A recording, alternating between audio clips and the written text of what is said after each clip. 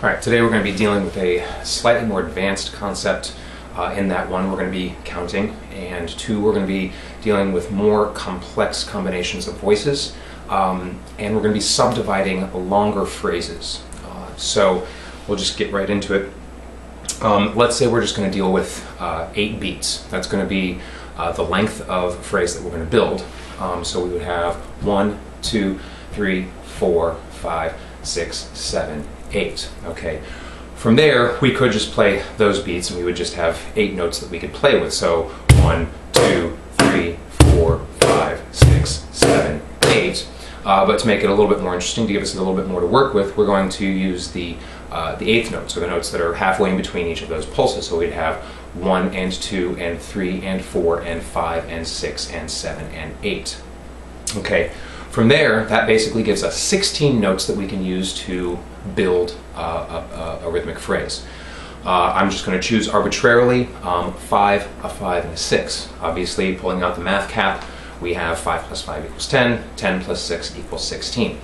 First, I'm just going to play this for you. I'm going to keep the pulse with my foot, and then I'm just going to play all of the notes the way that I'm going to subdivide it. I'll play all those notes on the bass with one hand. So 1, 2, 3, 4, 5, 6, 7, 8. 1, 2, 3, 4, 5, 1, 2, 3, 4, 5, 1, 2, 3, 4, 5, 6, 1, 2, 3, 4, 5, 1, 2, 3, 4, 5, 1, 2, 3, 4, 5, 6.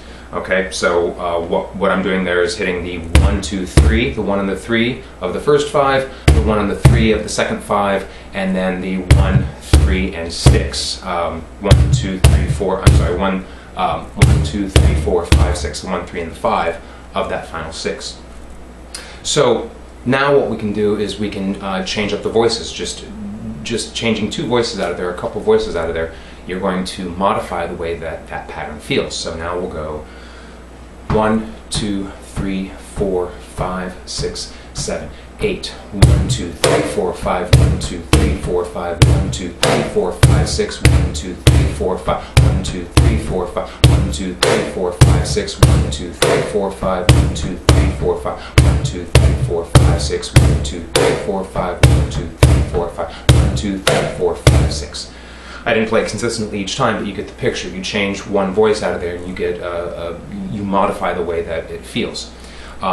Now, to add a little bit of density to that pattern, we're going to play all of the notes, all of the 16th notes available to us. So it would be 1, 2, 3, 4, 5, 6, 7, 8. Notice I'm going 1, 2, 3, 4, 5, 6, 7, 8. All right, so you've got all of those notes in between there. 1, 2, 3, 4, 5, 6, 7, 8.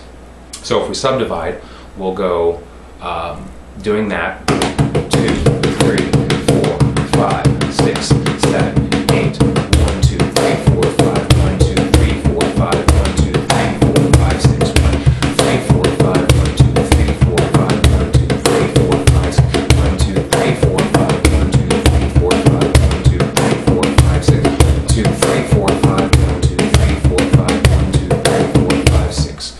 Okay, I didn't finish the phrase there, but you get the idea.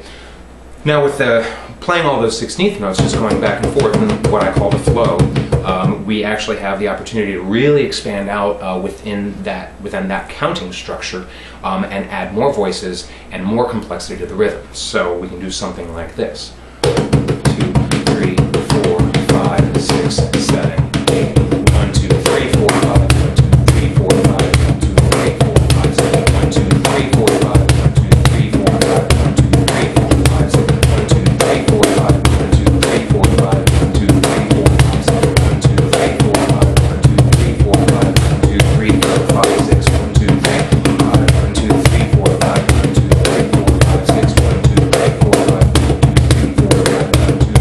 5, 6, 1. So that's one of the ways that I approach constructing more complex rhythms.